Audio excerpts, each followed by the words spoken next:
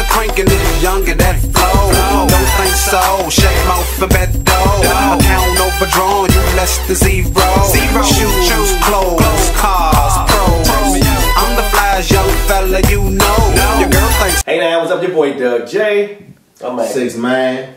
AKA Kev right here. And the man behind the scene always doing this thing, pushing buttons, my man Soopa Smith. Yeah. We back. I know y'all like, where Quaz at? You know, well, we tried to do some contractual stuff. It didn't work out. And it's like, nah, but Quaz still here, Spirit here, drop in.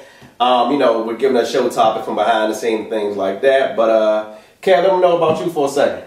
I mean, I'm just doing me right now, man. I got the podcast going. I got a couple t-shirts on sale. I'm just trying to get in where I fit in. I ain't trying to do nothing, make no noise. All right, man. My man from Southeast like me, so it's all Southeast off the head. Soup, what we got going on, baby? All right, so it's been a little issue with the Virginia governor. What's his name? Ralph Northam? Ralph Northam. Gotta be him. So apparently when he was in medical school, he had in his yearbook a picture of someone, because today I think he's come out and say neither one of them is him. Yeah. In the KKK, it was him. right, in the KKK outfit and blackface. What y'all think about that? I mean, well, I look at it like this, right? When you're younger, sometimes you do things you don't mean to do, right? However, it's a lot of black men out here that done things when they were younger. They still paying for it to this day. So he said it wasn't him. Then he said he did dress up as Michael Jackson. Right. Another time, and they ain't had pictures He of said it. he dressed up as Michael Jackson. Yeah, right? he said he did blackface as Michael Jackson. Like, you know, like that was the end thing to do at the time. But like I said, even if he apologized, he could be very well sorry.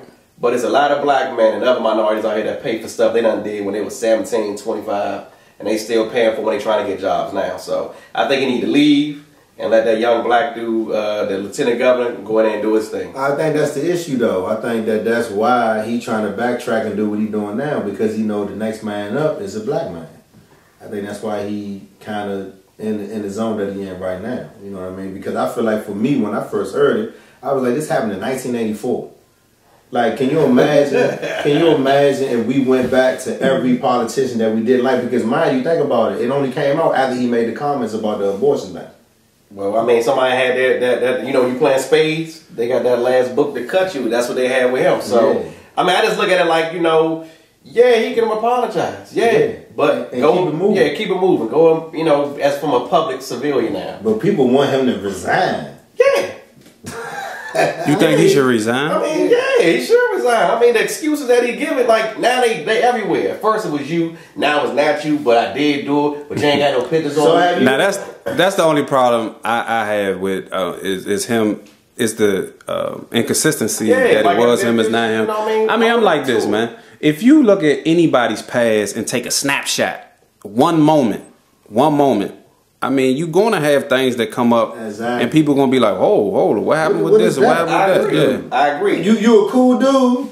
You all right with everybody, but this one instance, oh, you need to resign. You need to be done. But we not politicians. Yeah, you're right. You know, they held to a different standard than, you know, you they and I. human beings like us, though. They are, but they politicians on like us every day, right? But they politicians. They held to a different standard. So you don't think he should be forgiven? You think he should be out of office? No, yeah, you can be forgiven, but you know, be forgiven from your house and not at the state, representing that state as a Republican. I mean, as a senator. So you need to go. So every white person that comes out, if they said the N-word, if they've made a derogatory comment towards a minority group, they should just be cutthroat. Like that's it. That's it for them. I mean, how often black people gotta be forgiven all the time? You know what I mean? Like, minorities in general. You know. Okay, well, the same thing just happened with Kevin Hart with the gay community. With the gay community. I mean, it's and Ellen brought him on the show and said, I look at it like this: you should. However people perceive, however the people feel, however they take his apology, then that's how they do. You know what I mean? Like,